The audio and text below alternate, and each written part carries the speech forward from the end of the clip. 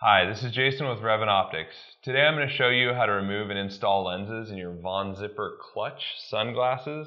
It's a larger frame, fits me well, feels comfortable, and I want to show you how easy it is to customize the look and functionality to make this sunglass even more versatile.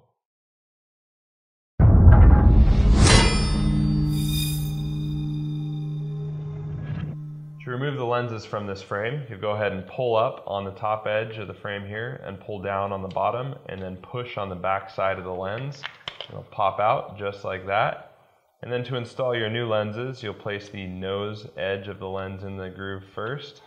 And then go ahead and use your finger to push and get the rest of the lens into place. You'll hear popping noises. That's fine. That just means that the lens is popping into place and it's nice and secure. That is how you remove and install lenses in your VonZipper Clutch frames. To ensure you're getting the most out of your experience outside, we recommend replacing your lenses if you have any damage whatsoever, scratches, abrasions, cracks.